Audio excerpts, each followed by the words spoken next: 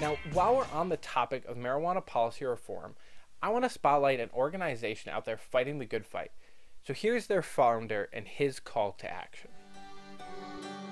Hi, my name is Mark Brownstein. I'm the bass player of the Disco Biscuits and the co-founder and co-chair of headcount.org and the Cannabis Voter Project. Do you care about cannabis reform? Do you care about the legalization of marijuana? Then you should care about voting, and you should make sure that your vote is actually heard, because over the last 6 years, we've seen an incredible amount of change in the landscape around cannabis laws in this country. We have seen cannabis prohibition being toppled at the state level, one state after another, like dominoes, and across the board, all of this change can be traced back directly to the ballot box. The Cannabis Voter Project has been taking to the streets and social media since 2018, educating citizens and working to reach their goal of 1 million self-identified cannabis voters by the 2020 election. Their website, cannabisvoter.info, has an interactive map that helps you find your representative and view their voting record on cannabis reform. They even have a link right on their homepage for you to register to vote.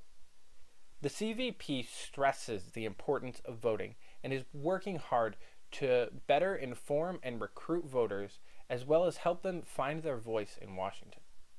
They were founded by HeadCount, a civic engagement group dedicated to registering new voters using concerts and music festivals to engage younger people. They've registered over 650,000 voters since their founding in 2004 and have over 100 partners and sponsors. They even worked to start the hashtag #ThankYouNextGen to recruit voters during Ariana Grande's Sweetener Tour in 2019. I think volunteering for this organization would be the only way I'd go to an Ariana Grande concert, but together they registered over 30,000 new voters across the country. The Cannabis Voter Project has dozens of sponsors and partners, including the National Cannabis Industry Association, Pro Cannabis Media, and Terrapin Care Station, one of the few dispensaries I've actually been to. But their premier sponsor is CannaCraft, a marijuana farm and distribution company located in California with a range of brands and products. The CVP are gaining traction and have been featured in magazines and newspapers like Forbes and Time, as well as more on-brand publications such as High Times and Herb. You can sign up to volunteer and spread the message when large events are back up and running. But until then, you can check out the website and social media to stay updated on the fight to make pot legal again. You can also declare yourself a cannabis voter and let your representative know how important legalization is to you. The government is counting on stoners and the counterculture movement to stay out of politics.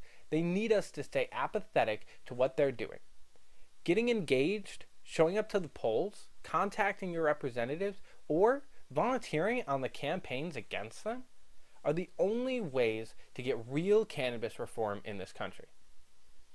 Go to cannabisvoter.info to get involved.